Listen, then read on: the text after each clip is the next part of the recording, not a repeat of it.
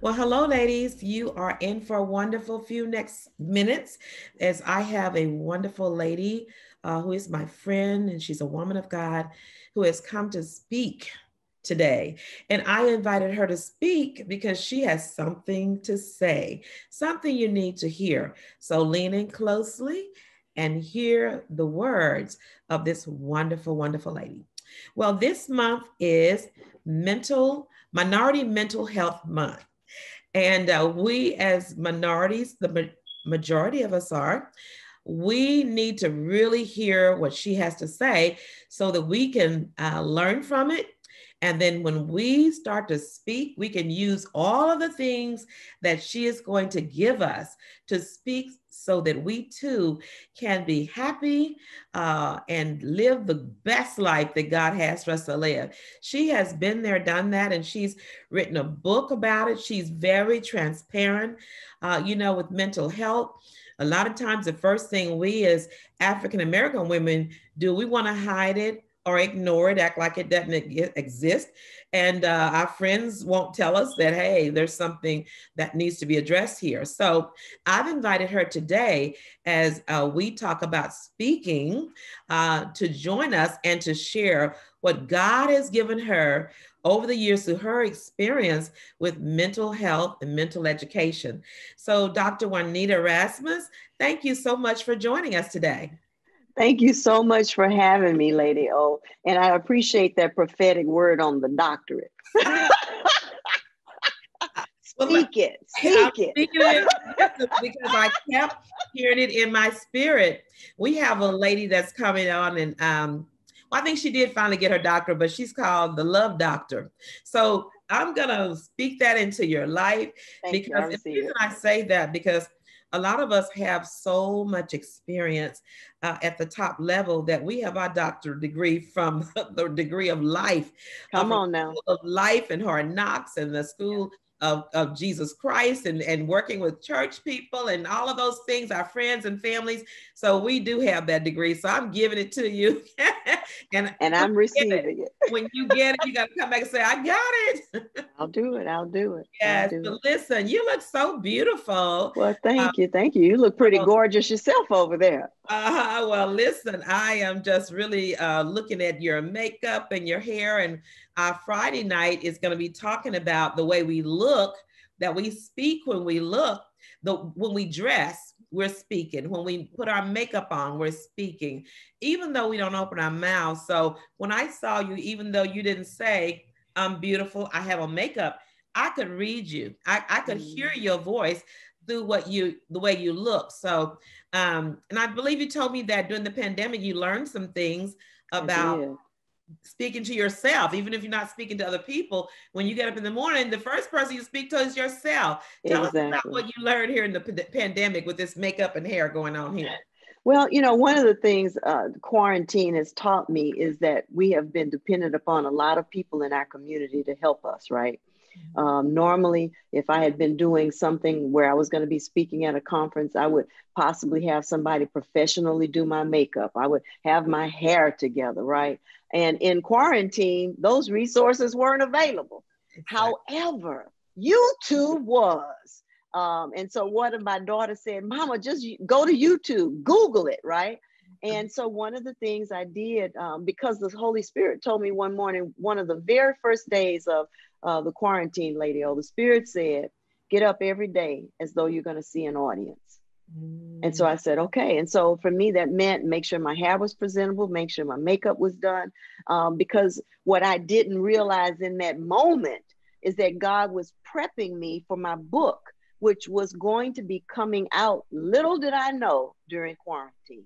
So no day would catch me by surprise. I would be up, I would be dressed, I would have had my devotion, I would put on my makeup, and I was ready for whatever the day presented. But that was because the Lord told me, get mm, up every morning as mm. though you're going to be speaking to an audience.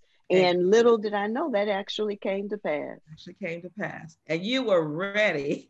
Yes, So yes. I see your second book behind you, but this is your second book, correct? And Learning to Be is my first book. The second book yes, is this one. Yeah. And so that's the other thing. I've had an opportunity during quarantine to get quiet Right. and listen for what it is God wants to say to us now.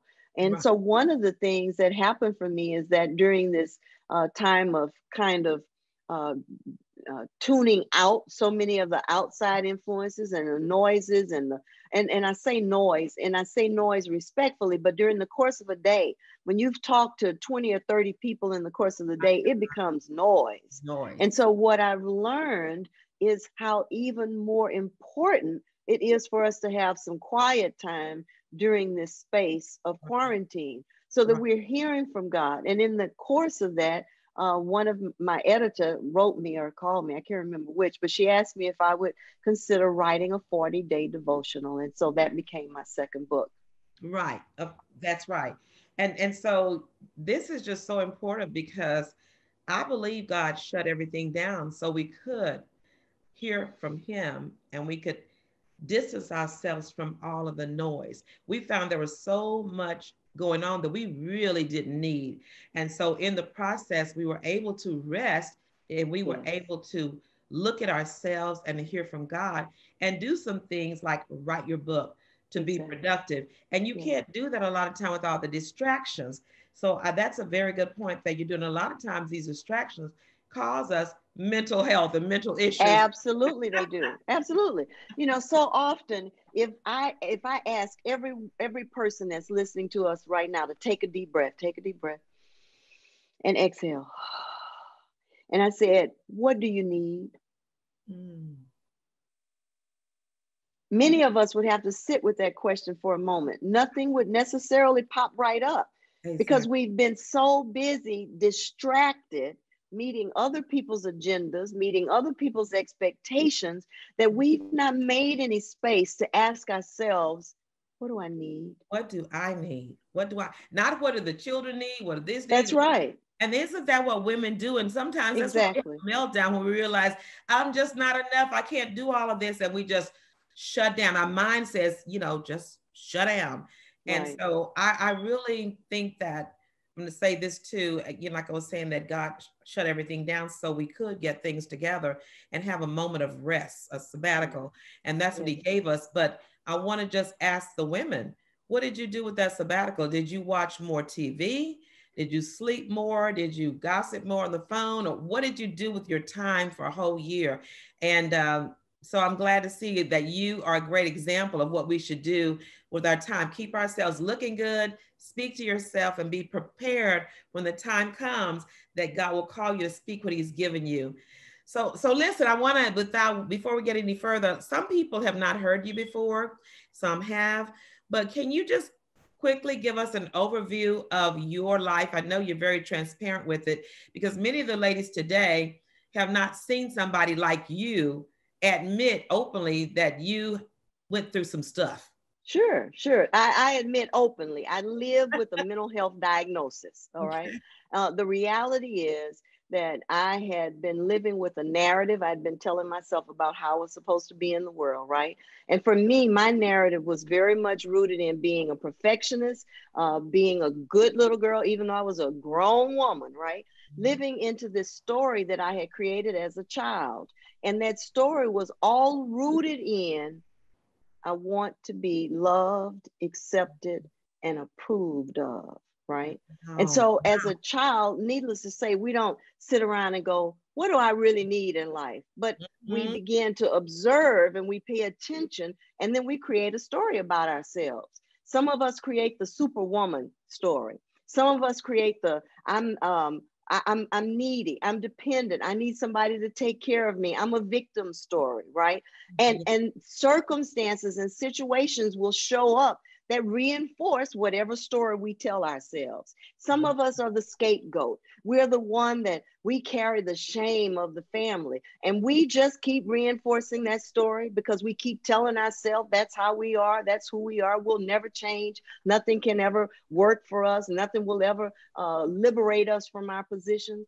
And so one of the things I want to say to your audience is that number one, watch your story. Mm. Mental health is rooted in the story we tell ourselves. And I had told myself that story so long that finally the story almost took me out. Wow. That's powerful. So when you Why? say Because you watch can the never story, do enough if you yeah. think you have to do in Mm, order to earn approval, to earn acceptance, to get the pat on the back, to get the next certificate or award at work.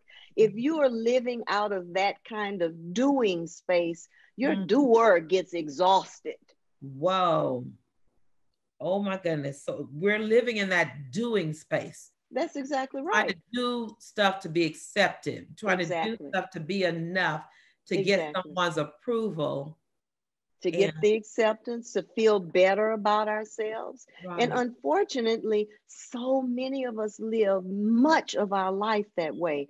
always being the yes person, not recognizing that no is as sacred and holy as yes is. There are times when I didn't realize that not every assignment was mine to do.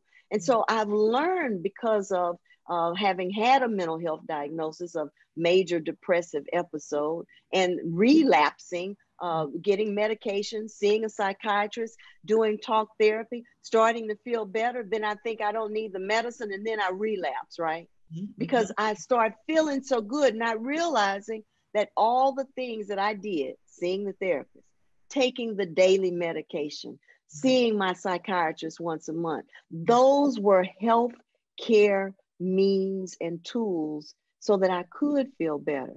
When I started feeling better, my ego said, "Oh, you don't need to take that medicine. Look how good you feel." Mhm. The ego Wow. never says, "Keep taking your medicine because that's why you feel so good." Exactly. Now, can you just kind of stay there a little bit and maybe Sure. give some symptoms or signs? How would I know if I'm just having a very bad day or if people don't understand me or they're jealous of me, that I'm Sure. having a mental crisis or episode or even illness? Sure. Well, there are a number of things that I would encourage people to do. Number one, notice what you notice. Okay. Notice where your energy goes during the day. Notice when you wake up in the morning, do you feel energized because you had a good night's sleep? And you say, well, I slept 8 hours, but I feel exhausted. All right. So that was one of the symptoms for me, is that I was sleeping 18 to 20 hours a day and I didn't feel like I had any rest. Mm-hmm. I was worn out. Notice your Yeah. sleep patterns. Sleep Have pattern. your sleep patterns changed and those patterns have lasted for longer than 2 weeks? Mhm. Notice your appetite. Has your appetite changed and that pattern has lasted longer than 2 weeks? Maybe you're eating more than you normally do, or you're not eating as much as you used to, or you're not drinking enough water, or you're finding yourself drinking too many sodas and too much coffee and too much alcohol. Notice what you're noticing. You are your first line of defense to your own mental health. Okay. So for me, one of the things was my sleep was out of control. My appetite at one point, when this process of the major depressive episode began, I found myself being ravenous. It was like I could not get enough to eat to make me feel satisfied and to make me feel full. My sleep was off, my eating was off. I wasn't drinking enough water, and so I was dehydrated, which I didn't know. But notice what you're noticing. Mm-hmm. Now, this is going to get down and dirty, all right? Notice your bowel patterns. Mm-hmm. Each person, after we eat, our bodies are designed to eliminate. If that's not happening, something's going on that needs adjustment. Notice what you're noticing. Notice if you find yourself feeling withdrawn, not wanting to be with people, finding yourself not wanting to engage the things that used to bring you joy. That's a key word. Mm-hmm. When you find yourself backing away from the things that used to be life giving for you, the things that used to give you joy, the things that used to make you laugh, the things that used to get you excited about life, you no longer want to do those things. Right. Let's say, as an example, this is something really simple, but let's say that you're a person who, and this is really outside of COVID, because COVID and quarantine changed many of our patterns. Oh But yeah. if you will ground yourself in just noticing, taking some deep breaths, like I invited you to do a moment ago, and Mhm. just notice, how am I? Mm. How is it with my soul? Right. Do I have a measure of contentment? Mm-hmm. Or am I doing things that feel exciting to me, life giving to me? Am I caring for myself in ways that, under the umbrella of quarantine, that I'm able to do? So, one of the things I saw myself doing during quarantine, for 6 months, I was in another city and my husband was in Houston. I was helping to care for my grandkids, and I found myself just eating all this stuff I wouldn't normally eat. Mm-hmm. When you notice what you're noticing, you'll begin to see that your patterns of behavior are different. Mm-hmm. And when you see that those patterns have lasted longer than 2 weeks, your sadness, overwhelming grief seems to have lasted longer than 2 weeks, and nobody's died. Mm-hmm. Okay. I'm not talking about grief if you've had a recent loss. And Yes. COVID has presented a number of losses for us. But when we talk about mental health protocol, the very first thing you can do is stop and breathe. Mm-hmm. Number two, notice what you're noticing about the things that you would normally eat, the way you would normally sleep, the kind of water intake you would normally have, and the way you have engaged pleasure or fun or joy. If you find yourself having backed up off those things, it might be wise to call your primary care physician and just say, I've noticed some patterns, and I'm not feeling myself. Or maybe you're feeling, in some cases, I remember a place in the Depression where I felt like the ever ready bunny and somebody had just wound my key too tight. And I couldn't seem to stop feeling this sense of being wound up Right. wound up Just way too go down. Yeah. tight, Just and not being able to relax, not being able to get in bed and calm down and settle down sleep. and then awake and refresh. So notice what you're noticing. And if you see these patterns have lasted longer than 2 weeks, I encourage you to talk to your primary care physician and say, hey, I just think I need a mental health checkup. It's been a lot going on. And Mhm. so many of us would be wise to take that step. Exactly. And you know what? I was just reflecting on what my children said to me. And, this new generation, I call them new, they got kids now, but they were saying, Mom, everybody needs to have a counselor. Even if nothing's wrong with them, they need to go. Because they were saying, do Absolutely. you have a counselor? And I said, no. I said, I'm a counselor. But I know when I was becoming a counselor, they said every counselor needs a counselor. So I knew that, Absolutely. and so even though nothing's wrong, just to talk things over, to That's kind of right. recalibrate. And Yeah. so, That's a great word you just said, Lady O, yeah, because it is about recalibrating. exactly. We live with so much stress, so much tension that sometimes we don't realize we've gotten very, very thin. The Mhm, good thing about my therapist is that I've had her for so long, I mhm. can walk in the room and she can tell, okay, what's going on. And there are other times when we've been doing Zoom because of the pandemic. And so even on Zoom, she'll say, all right, so what is it you're not saying? Uh-huh, What uh-huh. is it you're skirting around? What is it you're avoiding talking about? Mhm. And then that gives me the opportunity to say, okay, I let know. me tell you what happened. Let me, You know, let me come clean. Let me but but undress. but Let but I need me to just say take this this because facade so off. This is what yes, really is yeah. going on. But The Bible I think, says that yeah, a wise person seeks counsel. counsel. That's right. A wise person. And so if you don't, so I would, another thing about us, I'm just going to say it. We don't want to pay for a counselor. We think like, she just listened to me talk, but you need to be recalibrated. Okay. Exactly. and, That's and, a and good uh, word. it's worth it. So you don't get too far to the left or to the right. And That's so right. that keeping that in. And so a lot of times people will get on the phone, they'll talk to their girlfriends and they'll rant and rave, but those people are just listening, but they can't help to get you recalibrated. That's Uh, good. so I wanted to say another thing too that I noticed when you said about sleeping too much.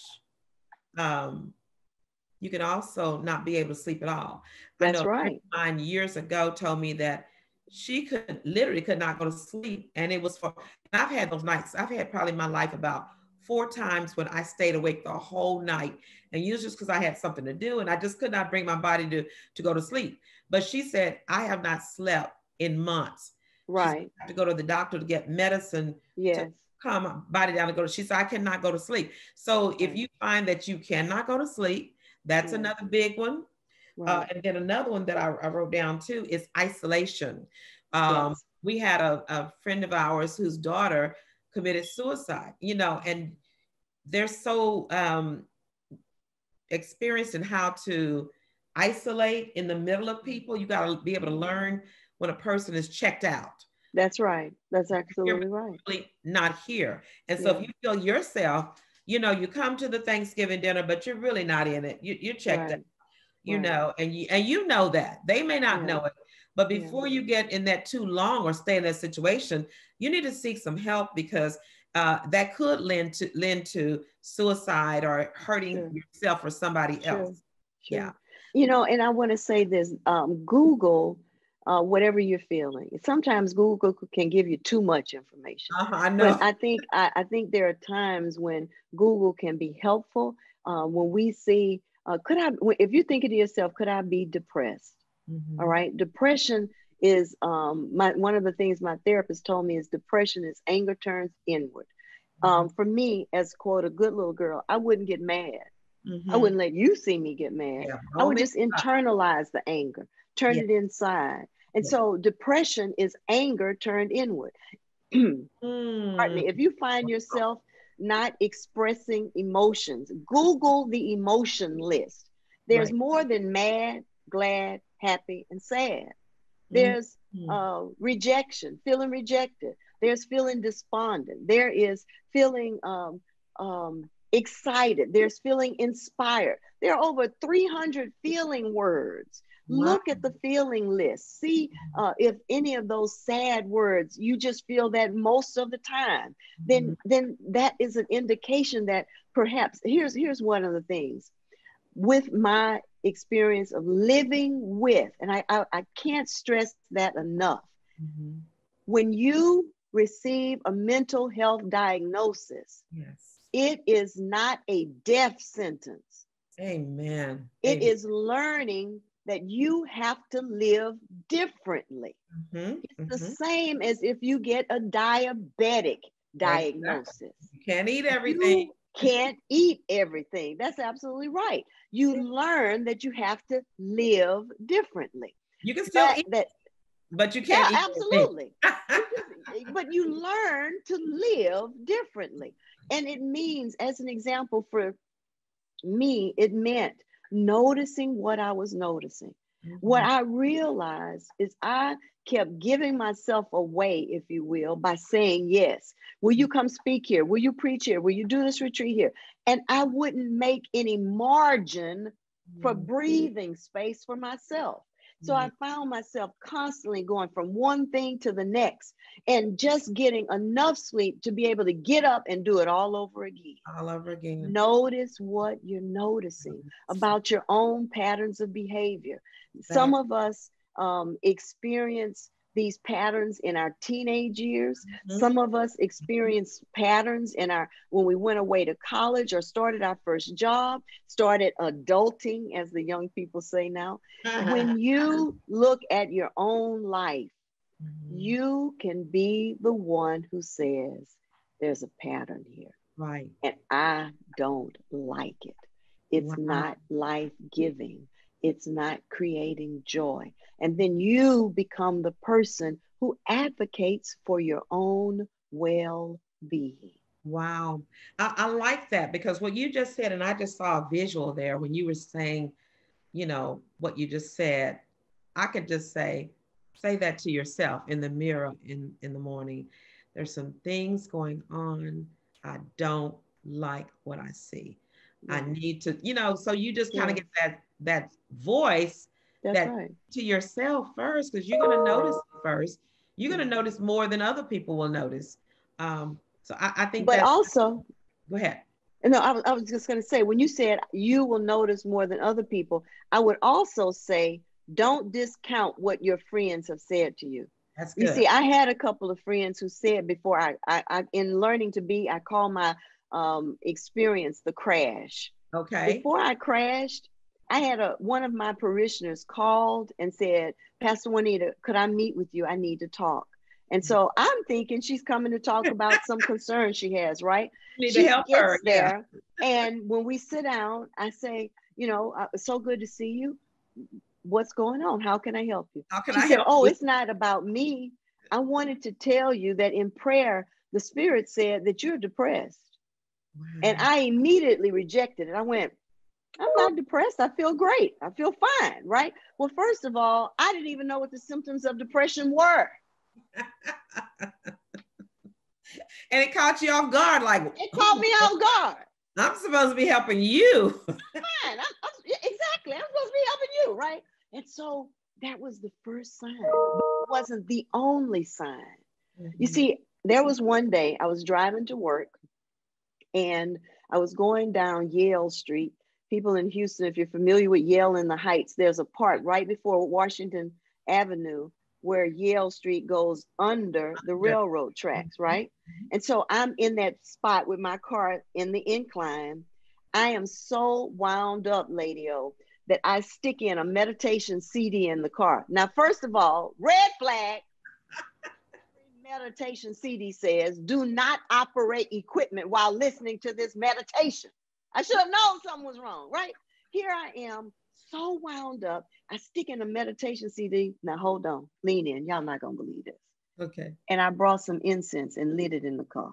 Oh, my goodness. Because I'm hoping that I can relax in the 20-minute drive between my house and getting to the car. Right. So I stick the cigarette lighter in, it pops out. I light the incense and I accidentally dropped the cigarette lighter, the one built in your car. And so I took my foot off the brake and hit the car in front of me. No. Oh my goodness. Now, let me say this.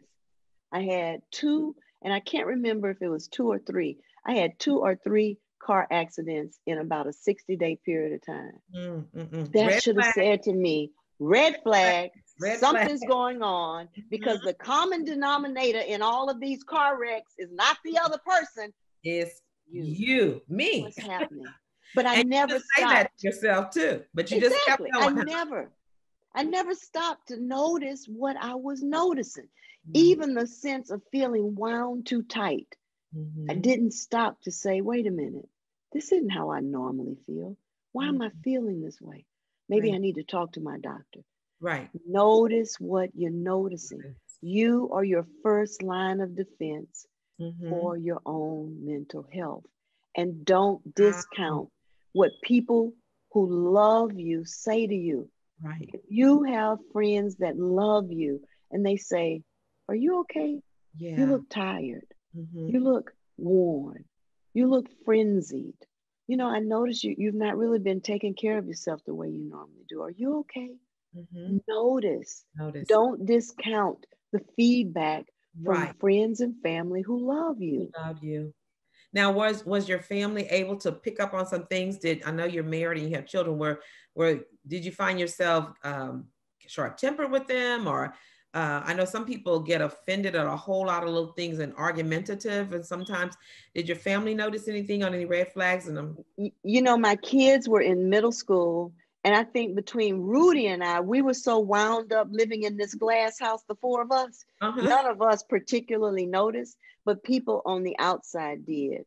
And I had 1 or 2 friends. One of the other things that happened to me, and I now know it was a part of the depression, months before the actual day when my mind, body, and spirit just couldn't take it anymore, and I got in bed and didn't get out, right? Months before, every time I was in church, I would just start crying, and I just couldn't help it. It was just like the waterworks turned on. Yeah. I found myself feeling more sensitive about things too. But I didn't think that it was something physical, mental, and emotional happening with me. I didn't know what it was. You thought it was the Holy Spirit, right? And I'm gonna tell you, girl, if I tell you, the Holy Spirit has been blamed for a lot of stuff. A lot of things. It was my mind, body, and spirit each trying to get my attention. Now, let me tell you about the body part.